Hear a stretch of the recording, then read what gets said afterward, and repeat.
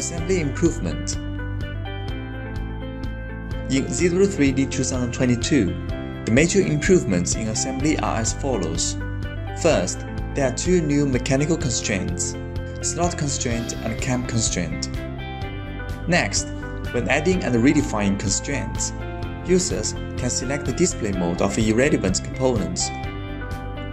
Last, ZW3D 2022 supports multiple column attributes and assembly folders. Now, let's see the details one by one. Slot constraint.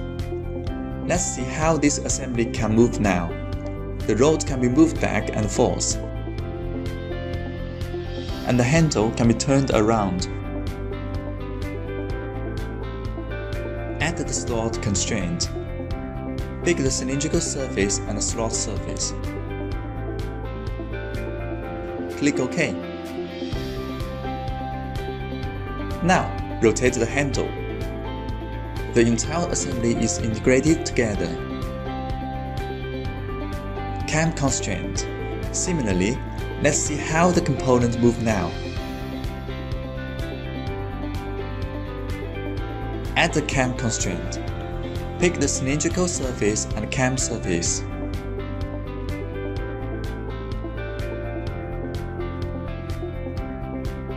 Now, the cam constraint comes into effect.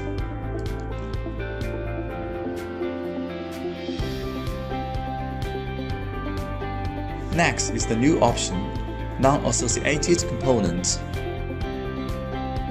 Redefine a constraint. Tick Non-associated component options. The irrelevant components will be displayed in other ways, such as hidden. New Multiple Tree Manager. Right-click History Managers and open Attributes Manager. Users can select which attributes of components displayed in the Assembly Manager. Users can view and modify these attributes more intuitively, such as color, display mode, etc.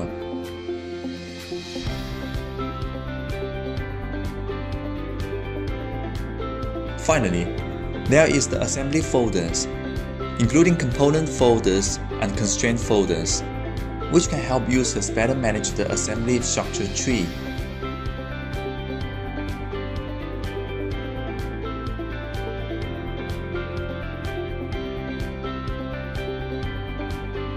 With all these assembly improvements, users can do the assembly design more conveniently and efficiently.